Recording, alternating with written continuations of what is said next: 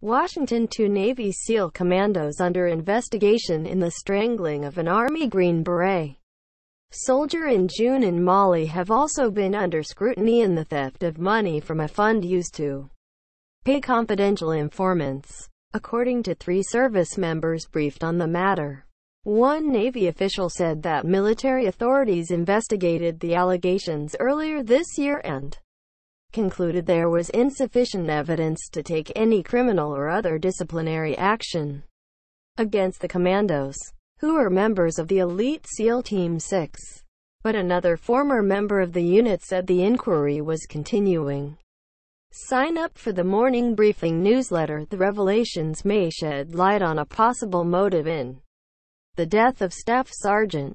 Logan J. Melgar, a 34-year-old veteran of 2 tours in Afghanistan, in the embassy housing he shared in the Malian capital, Bamako, with the 2 Navy commandos, who were on a secret counterterrorism mission in the impoverished West African nation.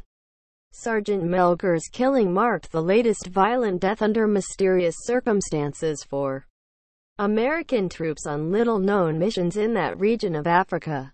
4 American soldiers were killed in an ambush last month in neighboring Niger while conducting what was initially described as a reconnaissance patrol but was later changed to supporting a much more dangerous counterterrorism mission against Islamic militants in the area. The Pentagon said last week that an inquiry into the 4 soldiers' deaths would not be completed until January at the earliest. Staff Sgt. Logan J. Melgar. No one has been charged in Sergeant Melgar's death, which a military medical examiner ruled a homicide by asphyxiation or strangulation. The initial reports to Sergeant Melgar's superiors in Germany said he had been injured while wrestling with the 2 Navy commandos, according to 3 officials who have been briefed on the investigation and who requested anonymity because one of the ongoing investigation.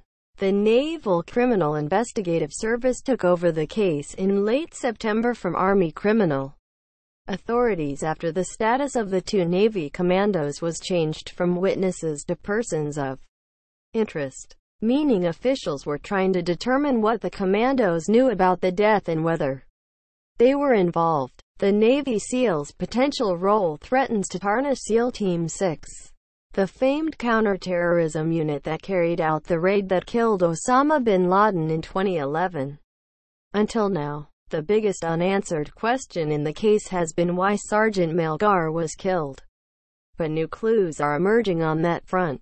An American service member who knew Sergeant Melgar said he was under the impression that the sergeant had stumbled on some sort of money-skimming scheme involving the Navy commandos. A retired senior enlisted sailor who served in SEAL Team 6 said Sergeant Melgar discovered the scam and threatened to report the Navy commandos to the authorities. Sergeant Melgar's suspicions were first reported in the Daily Beast. Both people spoke on condition of anonymity because the sergeant's death remains under investigation. A spokesman for the Naval Criminal Investigative Service, Ed Biss, declined to comment on the homicide investigation. Special operations troops from a range of units can earn qualifications that let them recruit sources for intelligence and pay them. These individuals may handle payments from small cash bags up to storage lockers filled with currency. Cash from funds to pay informants has a way of going missing, military officials said. Skimming money from funds, which in Mali could be as much as $20,000 at any given time, is relatively easy because the service members are often dealing with sources who are illiterate and cannot sign their names to a receipt. This allows an unscrupulous person to create a bogus receipt with the equivalent of an X4A signature. Military officials said one of the first missions to draw broad public attention to the secretive Navy SEAL Team 6 unit was its dramatic rescue in April 2009 of Capt. Richard Phillips after Somali pirates hijacked the Maersk Alabama cargo ship. Snipers from the unit's Red Squadron shot and killed 3 of the pirates in a small rescue boat.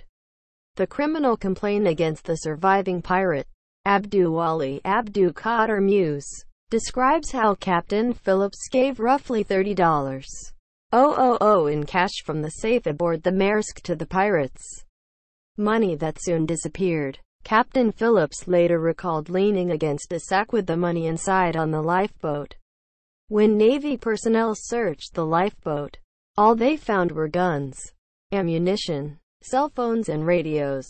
The Naval Criminal Investigative Service gave the SEALs polygraph tests about the missing money, but could never prove where the $30,000 had gone, and the case was closed.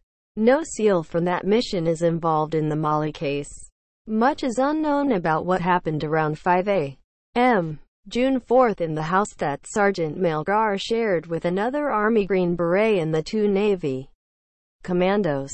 The SEALs were in the country on a clandestine mission to support French and Malian counterterrorism forces battling Al-Qaeda's branch in North and West Africa, known as Al-Qaeda in the Islamic Maghreb, as well as smaller cells aligned with Al-Qaeda are the Islamic State. The Americans helped provide intelligence for missions, and had participated in at least 2 such operations in Mali this year before Sergeant Melgar's death. Overall, about 24 American troops operate in Mali at any given time, mostly to help on training and counterterrorism missions. SEAL Team 6, formerly known as the Naval Special Warfare Development Group, has over the past decade carried out killer-capture missions in Libya, Yemen, Afghanistan, Iraq and Somalia, as well as the one that killed bin Laden in Abbottabad, Pakistan, in 2011. According to one version of events surrounding the death in Mali, from a military official, one of the SEALs put Sergeant Melgar in a chokehold. When the sergeant passed out, the commandos frantically tried to revive him. Failing that, they rushed him to an emergency clinic, where he was pronounced dead. The service member who knew Sergeant Melgar said that the sergeant's chain of command immediately grew suspicious when the initial incident report said the death was the result of a drunken accident. His friends and superiors knew Sergeant Melgar did not drink. One of the SEAL commandos under investigation is Petty Officer Tony Dadolph, a former professional mixed martial arts fighter. According to 2 military officials who were not authorized to speak publicly about the matter, his identity was reported by The Intercept.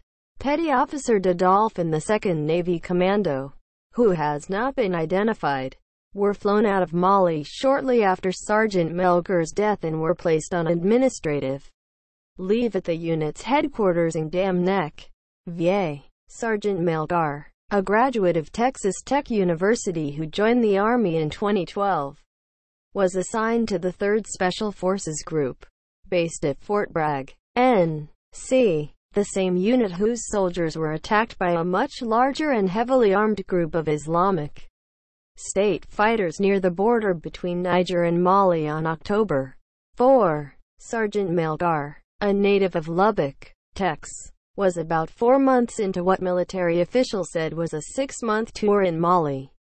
He was part of a small crisis response team in Bamako assigned to help provide intelligence about Islamic militants in Mali to the United States Embassy to help protect its personnel against attacks. The sergeant also helped assess which Malian army troops might be trained and equipped to build a counterterrorism force. The distinguished accomplishments of Staff Sgt. Logan Melgars are in keeping with the highest honors and traditions of military service. Read the citation with a Defense Meritorious Service Medal awarded to him posthumously.